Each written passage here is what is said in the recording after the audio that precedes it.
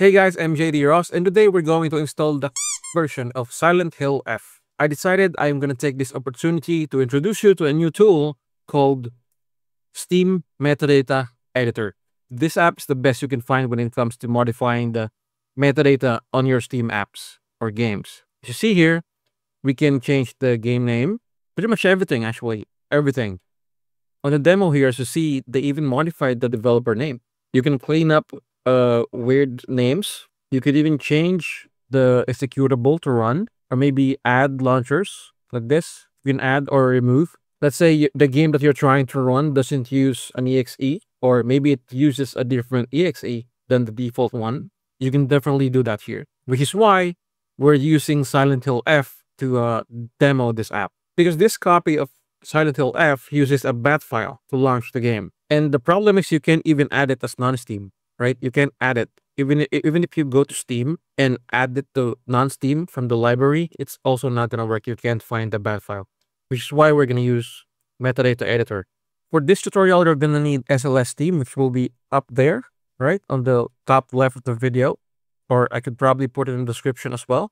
After you install SLS Steam, go back to this video and then follow my instructions. Now we're going to install Silent Hill F on SLS Steam. We do this by going to home.config, SLS Steam, and then config.yml. And then we're going to need the app ID for the game. So we go to Steam and search for Silent Hill F. Right, so as you see here on the top, the app ID is 2947440. So that's all we need for now. We're going to press enter, dash, space, 2947440. Right. So we're going to save that, close it, and then we're going to restart Steam. Now on Steam, just click install. Then install on your preferred location. In my case, it's on internal drive. Right, so it's not actually going to download the game. There's no files downloaded, as you see. If we click here, manage, browse local files, you'll see that there's nothing. It doesn't download anything, okay? That's why you need this. Unfortunately, I cannot give this to you. So you're going to have to find this exact copy yourself. Basically, what you're looking for is a Silent Hill F with the bat file on it, right? So we're going to cut the whole thing and transfer it here. Right, on the folder the Silent Hill F opened.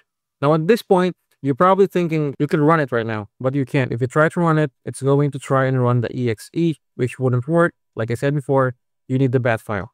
And that's why we have this script. I made a script that would make it easy for you to install Steam Metadata Editor on your Steam Deck, which is this one. I'm going to try to upload the whole guide in the description by the time that this video is up. Then again, this app is very easy to use. I'm going to show you. On the same directory that this script exists, right-click here, and then open terminal. I want you to type chmod +x sme.sh. Enter. That's it. Next is /sme.sh. Now this command will install the Steam Metadata Editor, but there are also three options. If you type uninstall, it will uninstall the app. If you type reinstall, it will reinstall the app.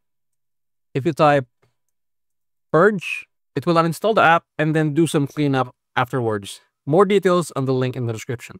But for now, we're just going to install it. Right? And then press enter. And then type your root password.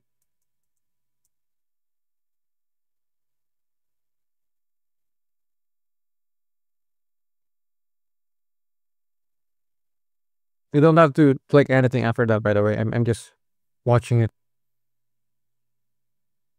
Should probably get out of the way. Can you see that?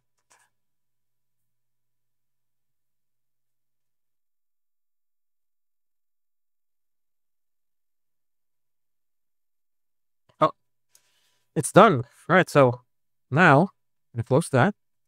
After installation, you'll find the app on all applications, Steam Metadata Editor. Right? On the search bar, type the name of the game. Yeah, see, it's not modified. If we try to click Edit Launch Menu, you'll see that it's going to try to launch this exe. which wouldn't work. So what we're gonna do is click here, .steam, Steam, Steam apps, common, Silent Hill F, Silent Hill F launcher.bat, and then open. On the bonus content, we're gonna do that same thing. Steam, Steam, Steam apps, common, Silent Hill F, and bonus content launcher.bat. Open. And then close it, save it. That's it. And we can now run the game. As you see here, it looks just like it's on your library. So we're gonna try to play it and see if it works.